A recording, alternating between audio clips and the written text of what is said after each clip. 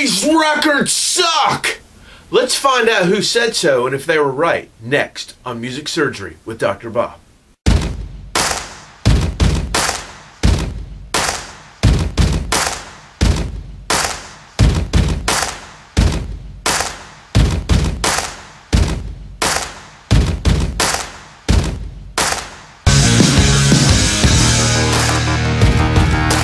Welcome to Music Surgery with Dr. Bob, where we cut into all kinds of musical topics. We diagnose the problem, we remedy the problem, and we stitch it back up. So who said these records suck? Critics. Let's get out the scalpel and go to work on them. Go.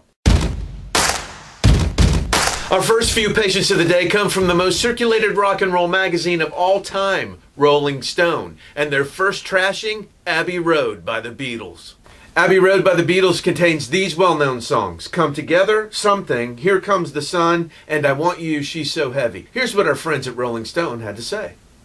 What's it like? Well, I don't much like it. I've been buying their albums, playing them a couple times, and then forgetting about them. They've been shucking us a lot recently, and it's a shame because they don't have to. Surely, they must have enough talent and intelligence to do better than this. Or do they? Tune in next time and find out. Of course, the Beatles are still the Beatles, but it does tread a rather tenuous line between boredom, Beatledom, and bubblegum. Nice. Well, my friends at Rolling Stone, it turns out the public disagrees. It spent a total of 17 weeks at number 1, 81 weeks on the UK charts, and it re-entered the charts in October 2019, hitting number 1 again. Reaction in the US was similar, where it spent 11 weeks at number 1, and in Japan was one of the longest charting albums to date, remaining in the top 100 for 298 weeks during the 70s. Wikipedia says that as of 2018, it has sold more than 31 million records. Abbey Road by the Beatles. Next up, U2's Joshua Tree. Sumner, that's the wrong cover. That's the Beatles. Get Joshua Tree up. Come on. I know you're nervous. I'm nervous too. Let's go. There you go. Okay. I know. I love you too. Here we go.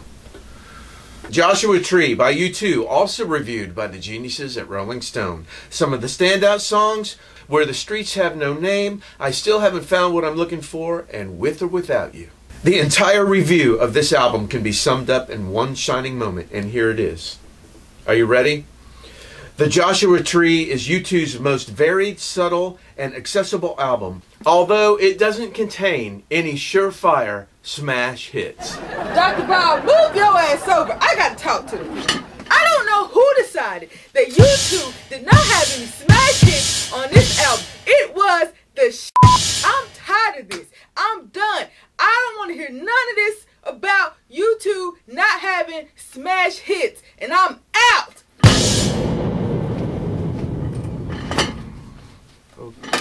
Okay.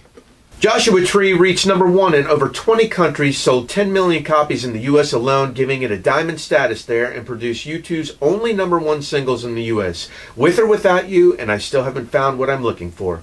It has become one of the world's best-selling albums ever at 25 million copies.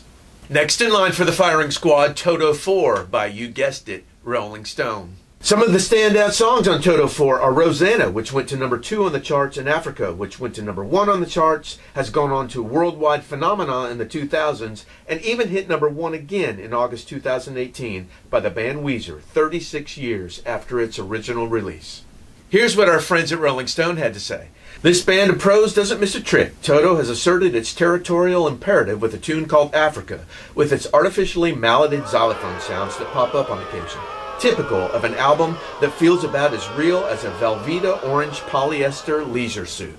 Toto won 6 Grammy Awards for Toto 4, which went top 10 in the US, Canada, Australia, New Zealand, the Netherlands, Italy, Norway, the UK, and Japan.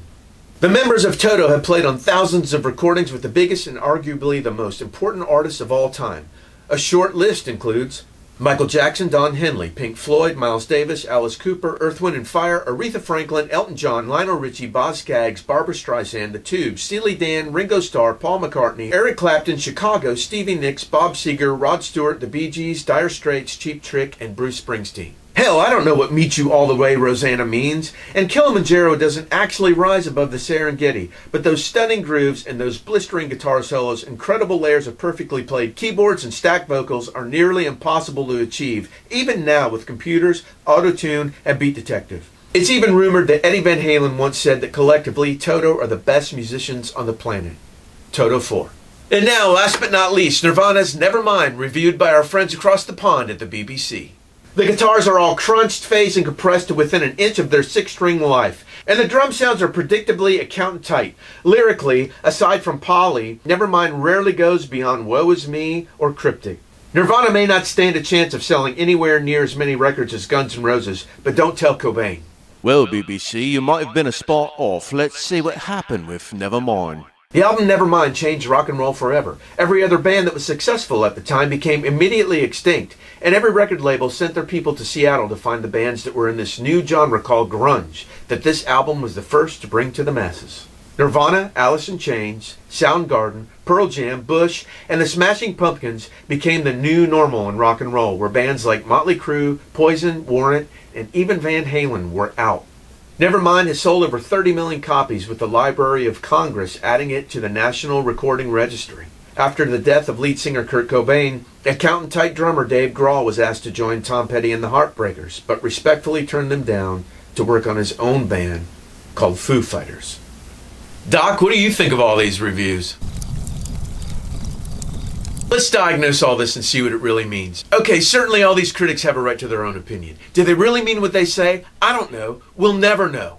Here's the thing. These are entertainment reviews by entertainment writers in entertainment publications. The more outrageous they are, the more readers they get. The more readers they get, the more money they get. And this is all about the money. But that's not really the point here. The point here is, do critics matter? Yes, critics matter a lot. But the ones that do are the trusted people in your life that you can send your work to for honest feedback. But here's the catch. If you're vulnerable enough to send them your work and they're vulnerable enough to tell you the truth about your work, you can't get mad at them, even if they say something about your precious work that you don't like. After all, they're your friends. You trust what they say. So a couple weeks ago, I sent a song to a trusted friend for some of this feedback. And here's what he sent back. Hey, Bobby, I really like this song, but your verse melody is here and your chorus melody is here. Man, you got to rewrite that chorus melody up here so the chorus pops more. So now, in the creative stage, I can think about my friend's critique. And when I'm writing, I need to make sure that my melodies aren't in the same range and that my chorus pops. So for me, that's how I remedy the critic thing. Better information by trusted friends makes me better at what I do. Okay, at the end of every episode, we're going to have a segment called Hidden Gems. This can be a song, record, singer, production, etc. that means a lot to us, that's something that you may not know about. Sumner, roll the footage. Our first ever hidden gem is by Canadian artist Gino Vanelli, and the album is called Brother to Brother. The album was released in 1978, some of the best singing, background singing, and musicianship you will ever hear anywhere. It did have a hit that got to number 4 on the Hot 100 that you may know called I Just Wanna Stop. But defining Gino Vanelli by that song is like defining Lincoln as the dude on the $5 bill. If you don't have time to listen to the album in its entirety, jump to the song Brother to Brother and hang on for the next 7 minutes and 16 seconds. One side note on this album is to pay close attention to 2 underrated musicians, drummer Mark Craney, who's no longer with us, and guitarist Carlos Rios. Both unbelievable players and played exceptional on this album. A true hidden gem, Brother to Brother. Okay, that brings us to the end of our first episode. I think we've successfully examined, diagnosed, and treated the problem with critics. Nurse, stitch 'em up. Ew. Thank you for watching Music Surgery with Dr. Bob. Sumner, take a bow. Sumner, taking a bow. Thank you, Sumner. I'll see you the next time the doctor's in.